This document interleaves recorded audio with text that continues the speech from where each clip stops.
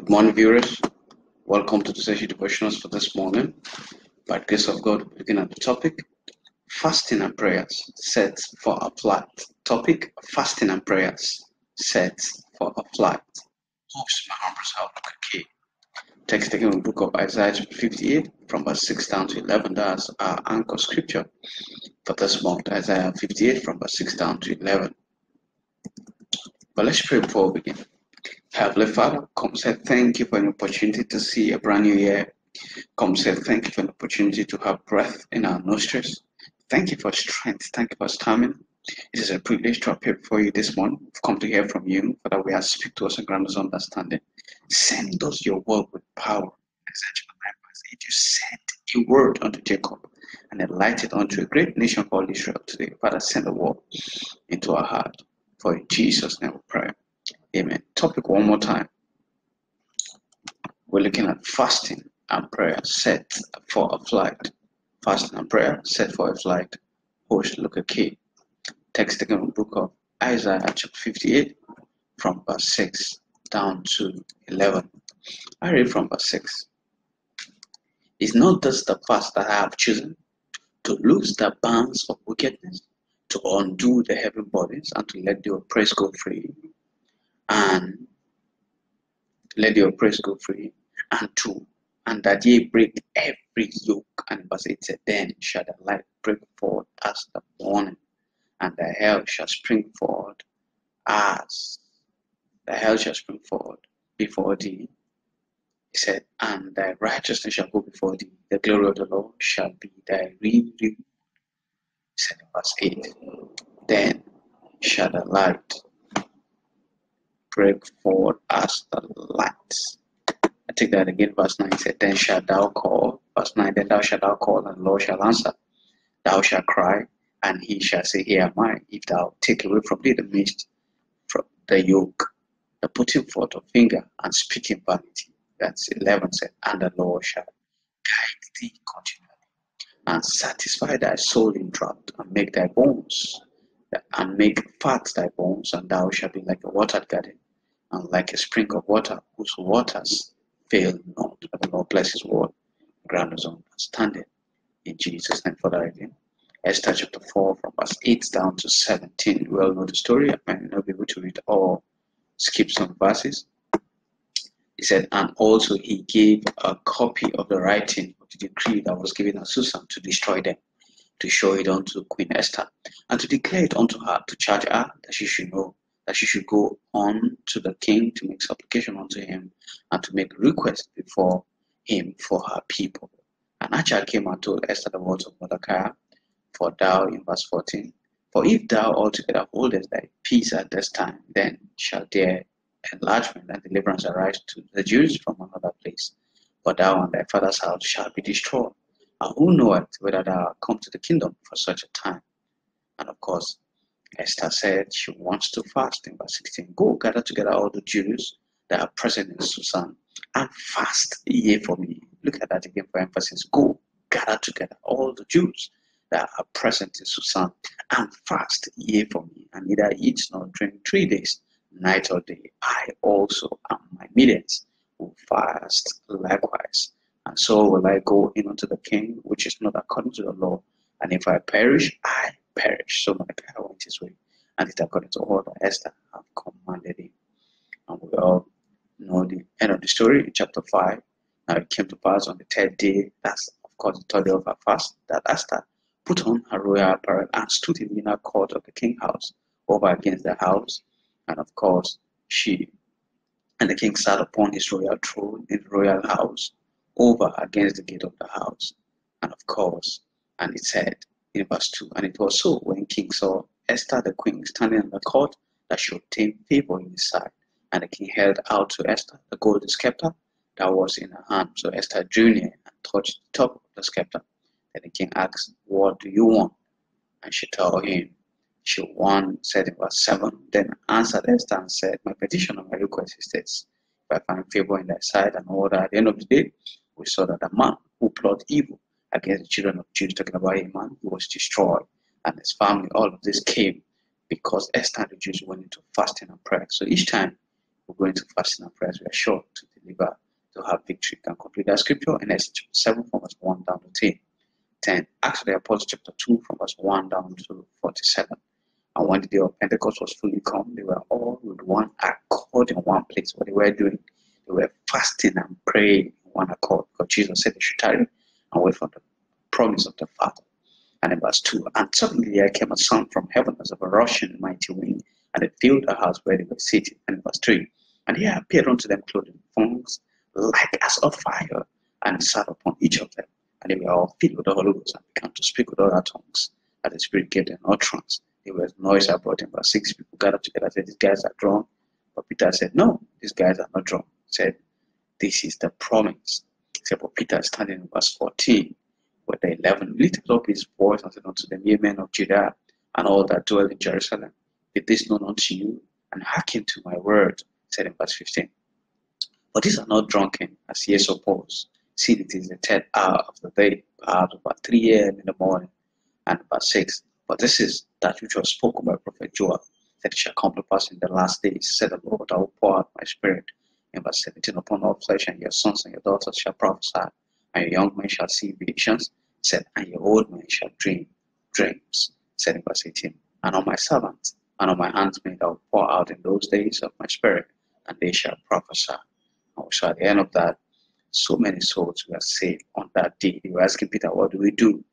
He said, then Peter said unto them, repent and be baptized every one of you in the name of Jesus Christ for remission of sins, and ye shall receive the gifts of the Holy Ghost. For this promise is for you and for your children.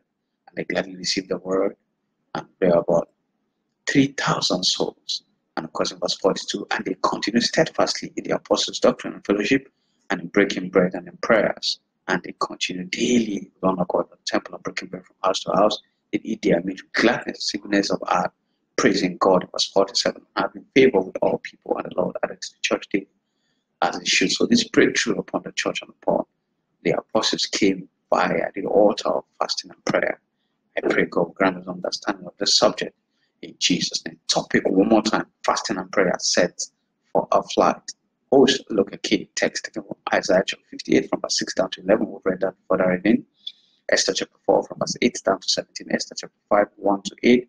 Esther 7 1 to 10. And Acts of the Apostles chapter 2 from verse 1 to 47.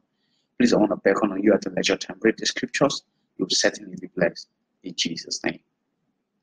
Thinking card. A mind-blowing word for this morning is genuine fasting to God makes a man's journey to stardom faster and glorious. I'll take that again. Genuine fasting to God makes a man's journey to stardom faster and glorious. Think about this. Today we'll look at the topic fasting and prayer sets for our flight. We shall double as our teaching series for the week. So please stay connected with us on this week. You'll be blessed in Jesus' name. By introduction, let's know that fasting and prayers indeed makes for a flight. Indeed, it doesn't just make for a flight, but a glorious flight and a glorious landing as well.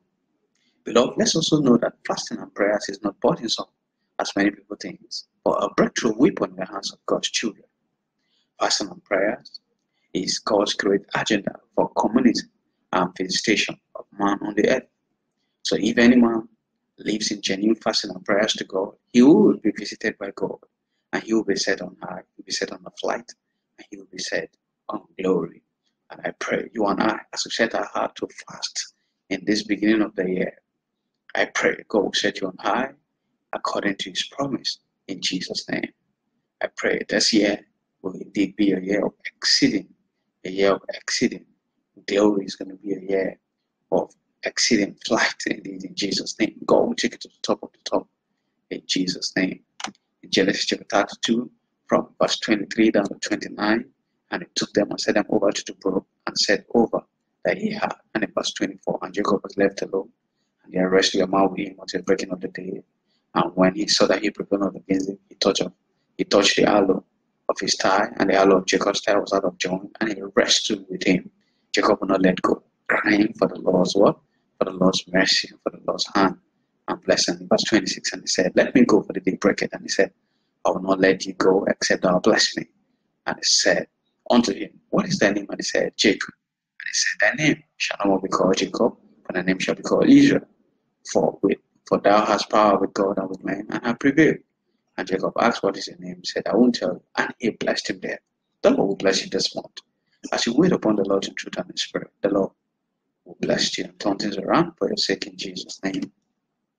Daniel chapter 9 from verse 3 down to 14. And I set my faith on the Lord to seek by prayer and supplications with fasting and sackcloth and ash. And I prayed unto the Lord God of mine, and made my confession and said, O Lord, a great and dreadful God, keeping the covenant of mercy to them that love him, and to them that keep his commandment. He said in verse 17, Now therefore, O our God, hear the prayer of thy servant and his supplication, and cause thy face to shine unto the sanctuary that desolate. For the Lord said, as Daniel prayed there, fasted, said in verse 18, O my God, incline thy ear unto and hear, open thy eyes, and behold our desolation, and the city which is covered thy name. Then in verse 19, O Lord, hear, O Lord, forgive, keep praying, keep asking, said for the city, interceding for the city and for his brethren. And in verse 20, and whilst I was speaking and praying and confessing my sin and the sin of my people Israel, and presenting my supplication before the Lord my God for the holy mountain of my God, said in verse 21, yea, whilst I was speaking in prayer, even the man Gabriel, talking about the angel Gabriel, whom I have seen in the vision at the beginning, being caused to fly swiftly, touched me about the time of the evening oblation. And verse 22, and he informed me and talked with me and said, O Daniel, I am now come forth to give thee skill and understanding. This month, as you fast and pray for the Lord in truth and spirit, God will give you skill and understanding uniquely in Jesus' name.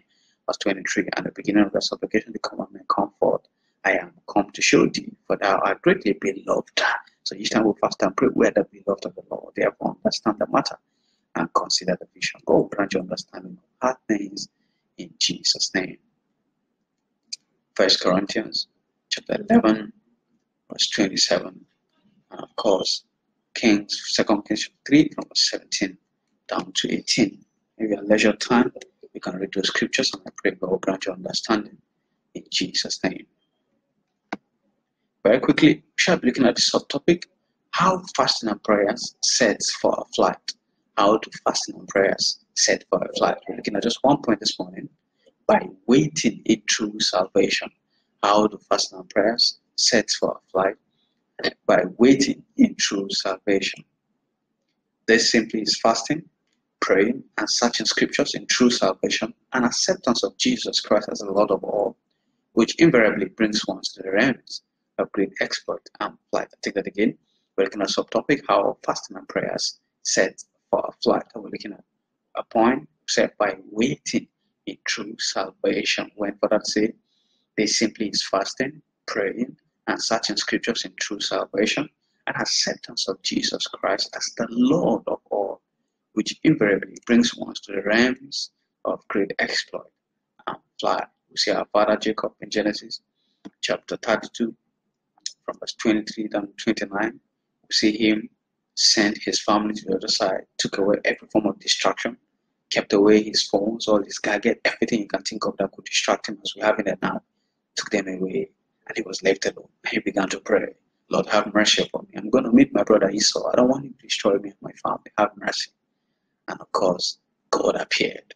And of course, God blessed him, said, you have power with God and with men, and thou hast prevailed. He said, now I'll bless you. Your name will no more be called Jacob or Israel. And what a mighty nation Israel is turned out to be today. Of course, in Daniel chapter 9, from verse 3 down to 23, you see the man called Daniel seeking the Lord in fasting and in prayers. And in chapter verse 20, the angel Gabriel appeared to him, said, from the time you set up your heart to pray and to fast, that I have already come down. And we saw the victory that Daniel had. In Esther chapter 4, from verse 8 down to 17, there was a decree from the king at Susan to destroy all the Jews, including Esther. She was the queen. And of course, Mordecai told her, this is the copy of the letter. And she was joking initially, but afterwards she determined to fast and to pray. Said, no one comes to the king except the king requests for you to come. However, I will go to the king myself. And in the midst of a fasting and prayer, on the third day, she went to the king. And the king lifted the golden scepter to her. She touched the hem of it and began to make her demand. Said, I want to host a feast for Haman to be there. They said, so be it. And of course, Haman afterward had prepared a gallows to destroy Mordecai and his family. He took a hole and sang where they would be hung and all that. At the end of the day, In chapter 7, from verse 1 down to 10, we see how the king honored Mordecai. And of course, Esther made a supplication. And of course, the king said, we're going to reverse that. And he gave Mordecai the letter to write what he wants for the Jews.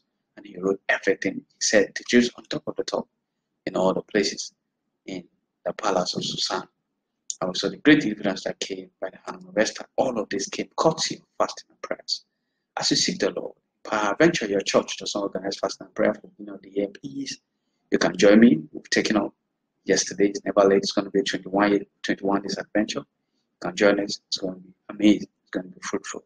Lord will bless you after a word in Jesus' name. Isaiah chapter 58 from verse 6 down to 11, our anchor scripture said, is this not the fast that I have chosen? It is not the fast that I have commanded. Said to loose the bands of wickedness, to undo the heavy burdens, and to let your oppressed go free, and that you break every yoke. So you can come out of every addiction, you can come out of every challenge of your life, you can come out of every lack of one, you can come out of every indebtedness, you can come out of every hatred. Said it must, then shall the light break forth as the morning, and the health shall spring forth swiftly, and the righteousness shall go before thee, and the day of the Lord shall be with us. So many of us are determined to stay righteous all through this year. God will grant you heart desire as you take the garment of righteousness from this period of fasting and prayer to tarry with you forever. In Jesus' name, verse 9 said, then shalt thou call, and the Lord shall answer. Thou shalt cry, and he shall say, here am I. If thou shalt take away from the midst of thee the putting forward of the finger and speaking vanity. And verse 11 said, and the Lord shall guide thee continually. This year, you won't lose God's guidance in Jesus' name, and satisfy thy soul out of drought. Read that scripture at a leisure time. Acts of the Apostles chapter 2, from verse 1 to 47. We see the apostles of Jesus, the disciples of Jesus, waiting on the upper room, fasting and prayer until the fire of the Holy Ghost came on them. All of this fire had cost you fasting and prayers. Matthew chapter 17, from verse 24 down to 27. We see the mystery of fasting also.